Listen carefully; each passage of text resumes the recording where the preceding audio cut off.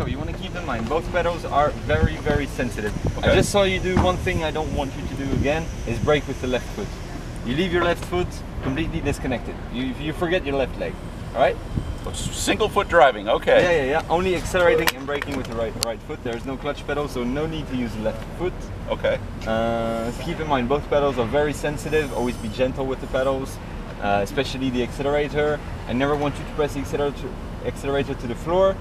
Maybe one time, if I see there's a clear straight line, I'll tell you, okay, now is the time to pedal to the metal, but other than that, don't do it, please. You heard him say pedal to the metal, didn't you?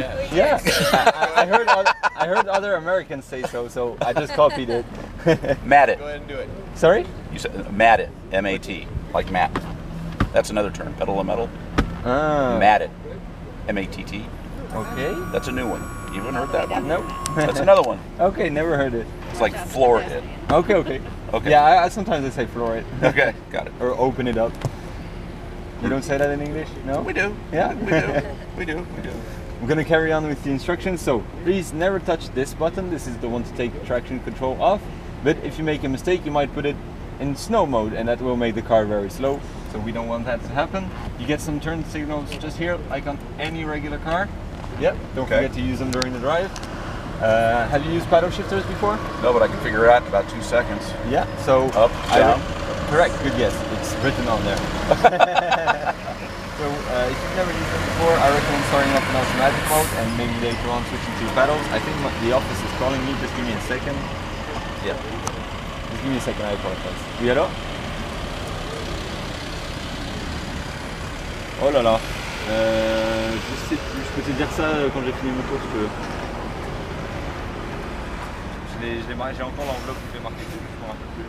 C'est 13h15, je crois. Je sais pas encore. Non, peut-être qu'il attend. Ah, je sais plus. Allez, Yeah. I like that he warned you by saying that you could accidentally put it in snow and be slow. Snow is slow. And not that. Yeah, but that the one other that way it says race. Yeah. That's the direction I would go. Race lowers traction control, and this is taking traction control off. This is rain mode, and this is snow mode, and this is sport mode. Okay, so it's just kind of average. Okay. Yeah. Got it. No, sport is a bit over the average, trust me.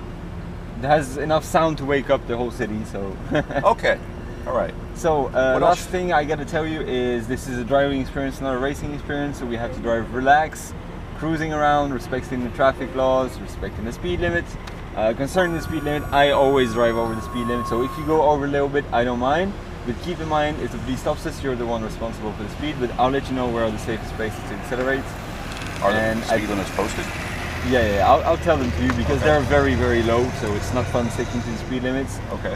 And I just gotta warn you that if I think the way you drive is potentially dangerous for the car, for one of us or the people around us, I'll have to take over the driving.